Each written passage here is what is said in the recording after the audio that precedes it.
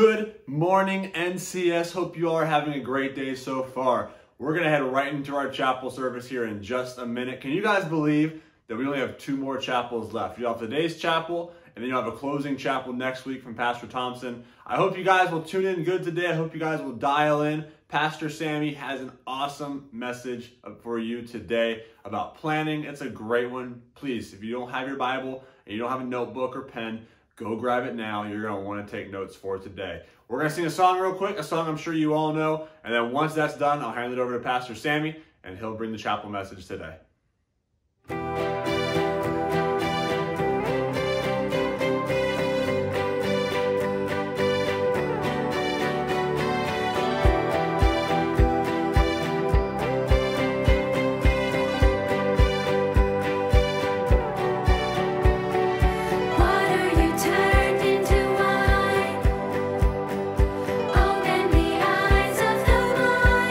There's no one like you.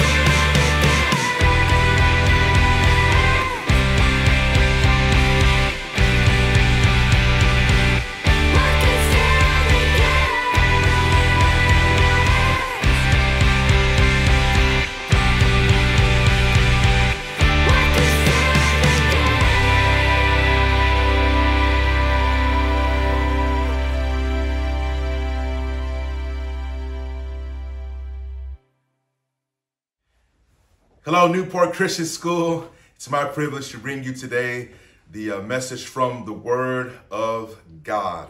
Today we're in the book of James, James chapter number 4, and we'll look at verses 13 through 17. James chapter number 4, verses 13 through 17. The Bible says in verse number 13, "Go to now, and God's saying, I want to have a little meeting with you. Come here." Kind of like when mom and dad say, "Son, little Johnny or little Susie, I want to come and have a meeting with you. I want to talk to you." And so you know this is serious. And God says, "Come now." He says, "Go to now." He says, "Ye that say." So God says, "I want to have a meeting with you because I've heard you say these things." And what he's going to do, he's going to correct something. He's going to correct their thinking. So he says, "Come now. Let's have a meeting, and because I've heard you say this, and it's incorrect." And here's what he says. "Go to now, ye that say." What are they saying? "Today or tomorrow we will go into such a city and continue there a year and buy and sell and get gain." So he says, "Come here because I want to have a conversation with you because I've heard what you're saying. I've heard that you got plans. You say you're going to go to a certain city.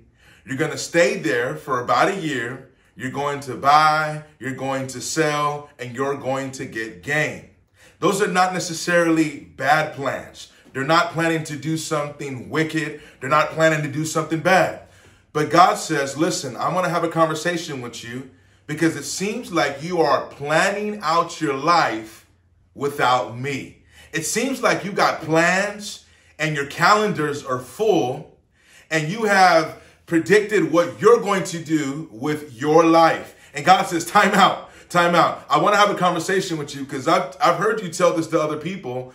And even in your conversations with your friends, I've heard you say how you're going to go to such a city, you're going to buy, you're going to sell, and you're going to be there for a year." Now here's what God says, okay? He says, "Let me tell you what this is all about." I have to interject here. I got to tell you something. Here's what God says.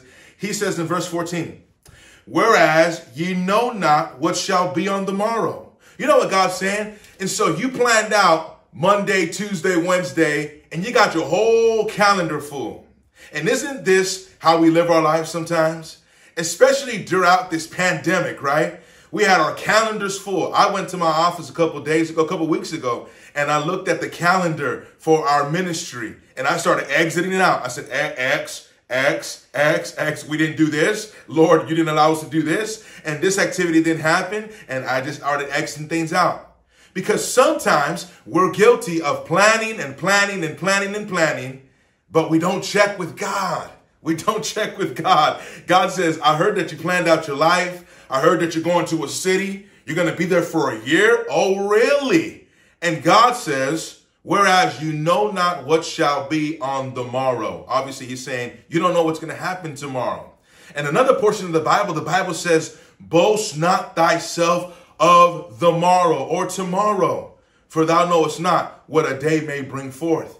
In other words, we have no idea what will happen tomorrow or the next day or the year. I'm not saying we shouldn't plan. I'm not saying we shouldn't work. I'm not saying we shouldn't organize or strategize. But what I am saying is, have we checked with God? Have we asked God about these things? God in his word is letting us know. He says in his words in James chapter number 4, he says, "Listen, you don't know what's going to go on the day tomorrow." He says, "For what is your life?" He's going to tell them, here's a description of your life. Is it full of laughter? Is it full of days? Is it full of anxiety? Is it full of energy? And all those things may be true, but he describes it in the physical form. Here's what he says. He says, "For what is your life? It is even a vapor that appeareth for a little time and then vanisheth away." So God here is giving the preciousness of what life really is. And so you've taken your life. He says you're going to plan to go to a city for a year. You're going to be there. You're going to buy, sell, gain, and all that. But you're making plans without me. I'm the one that breathed life into the nostrils of man. I'm the one that gave you the blood that flows in your veins. I'm the one that controls when you wiggle your fingers. And if you can move your eyebrows and people that know how to move their ears and all that, okay? I'm the one that gives you the energy, and I'm the sustainer. I'm the giver of life. And God says, this is what you should have done. You should have come check with me.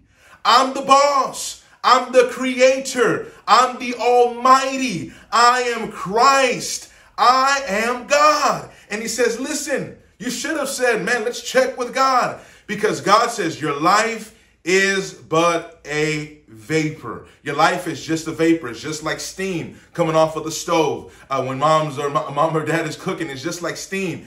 It appeareth for a little while, and then it vanishes away. And here's what God has to say about that. God says, for that ye ought to say. So instead of you planning your life, you should have said this. You shouldn't have said, I'm going to do this, I'm going to do that, I'm going to do this, I'm going to do this. No, this is what you should have said. God says, if the Lord will, we shall live and do this or do that. In other words, he said, you should have said, if it's the Lord's will, Lord, if you'll let me plan this out. Lord, if you'll let me go to this city. Lord, if you'll let me buy this. Lord, if you'll let me sell this. Lord, if you'll let me get some gain. Lord, if you'll let our family go on this particular vacation. Lord, if you'll let me do these things. God, I'm going to run everything through the filter of God. If the Lord will. What is God's will? Well, it's found in God's word. What is God's will? We have to pray about it. Check in with God. Here's what he says. For you should have said, if the Lord will. Is it God's will? In verse 16, he says, but now ye rejoice in your boastings, because you made plans without me, because you try to strategize without me, because you try to plan your life, not around my will, but around your will. The most beautiful example of this is the humility in Jesus Christ. If you recall, before Jesus went to the cross, he's out in the Garden of Gethsemane. And he's in the Garden of Gethsemane. And he's in the most intense moments of his human life. And here's what he prayed to God. He had a conversation with his Father. He said, Father, if it's possible, let this cup pass from me. He was not speaking of the suffering, but rather, I believe he was speaking of the separation between he and his Father. They've never been separated. He said, Lord, if it's possible, let this cup pass from me. If it's possible. And the Lord, Jesus Christ, here's what he says. Nevertheless, not my will, but thine be done. And that's what I'm talking about today. Lord, I want to do this. Lord, I desire to do this. But nevertheless, not my will, but thine be done. Is this your will, God? Is this your will? Do you want me to do this?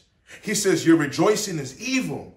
God says, all such rejoicing is evil. When you rejoice in the decisions that you make without God, he said, that's evil. When you plan your life without me, that's evil. That's what God says.